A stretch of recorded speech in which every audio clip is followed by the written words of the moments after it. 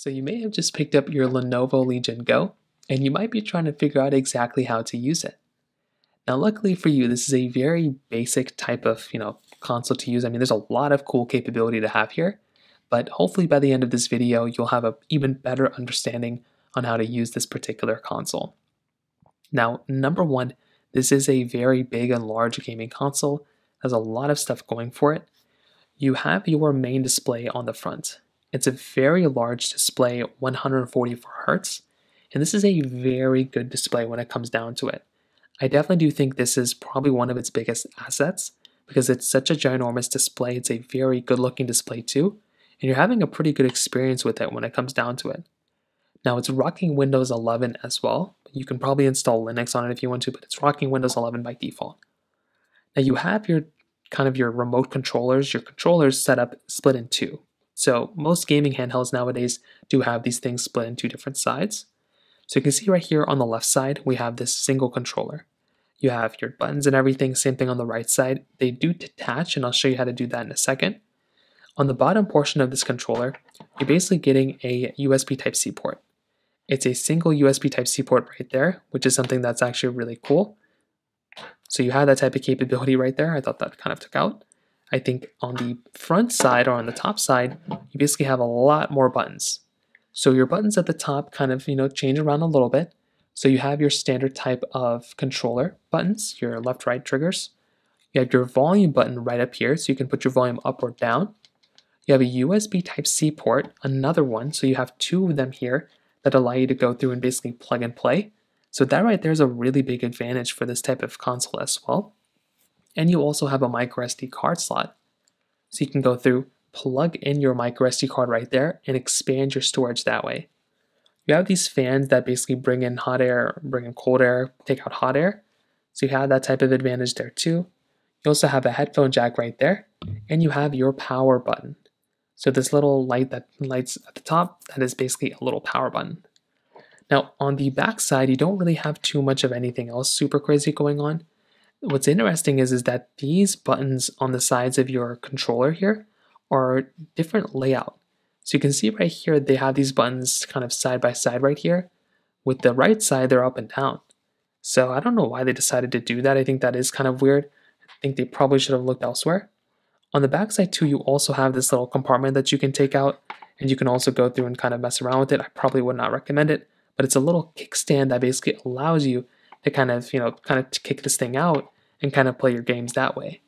So you do have a little kickstand back here. I think that's something that's really awesome to have here. And that right there kind of does make it that much more of like a, premium console. I think that's a really cool thing they kind of threw in here. You also have the capability of removing your controllers, similar to how on the Nintendo Switch we do it. There's a little button on the back side right here.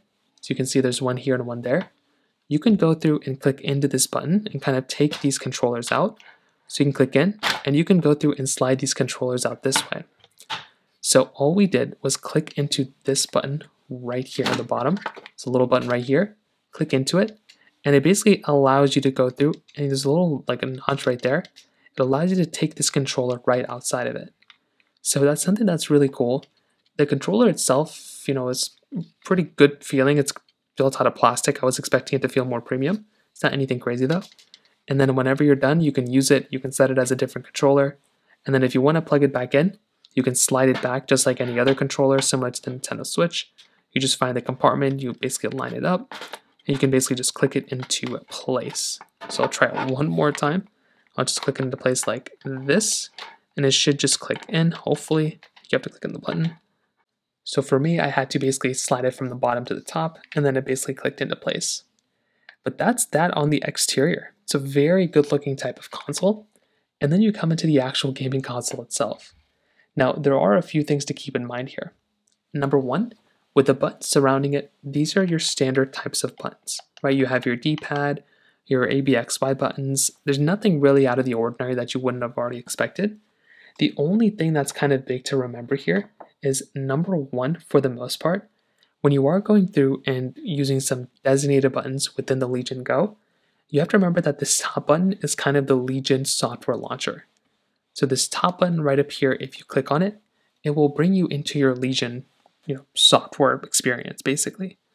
So this is where you can download a bunch of these games and play a bunch of games that's already pre-built in inside of your console because it's just a dedicated trigger button. Now again, you have to buy these games, you have to have an account, everything like that. But this is just a really easy way of kind of going through and kind of being able to immediately jump in and play your games by going through and clicking this button. So you can click on this button to open it. You can also click on it to hide it. You can do both from that particular situation. Now you have your buttons here. On the top right, there's also another button right up there, which is really cool to have.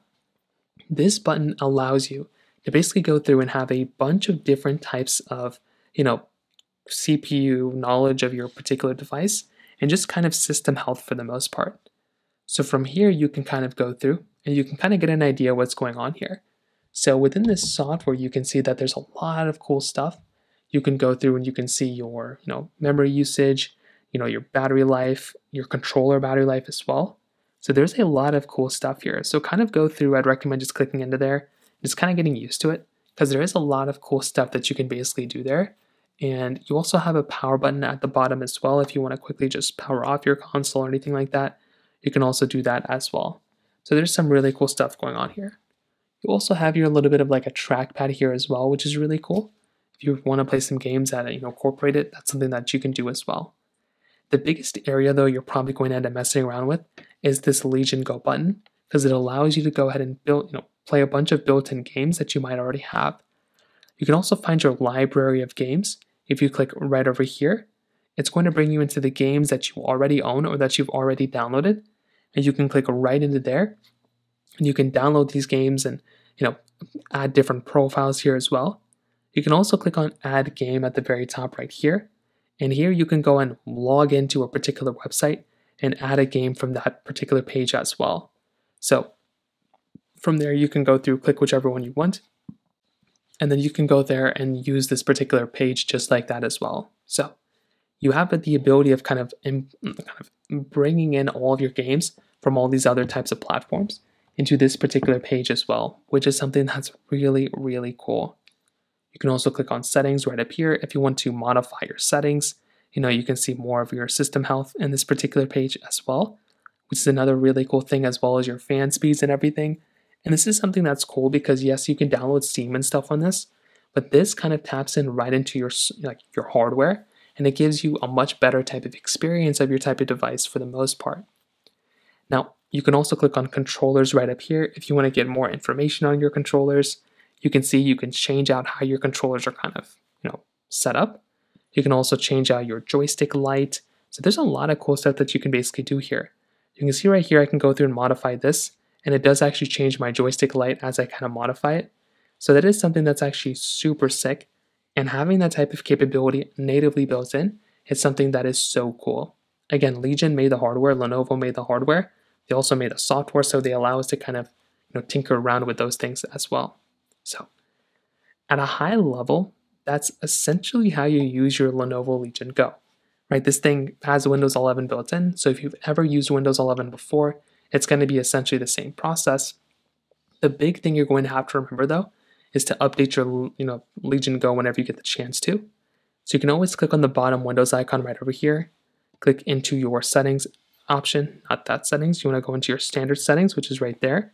You can always scroll down, click on a Windows update, and you can always try updating your Windows PC, and that should end up helping you kind of get the most amount of more recent features for your particular device. So in terms of that, that's basically how you use it. If you have any other thoughts or questions, please let me know in the comment section below. Hit the like button, that would mean so much, but definitely hit that subscribe button. More importantly than everything else, I love every single one of you guys. Hopefully I'll catch you guys in the next video. Peace out till then.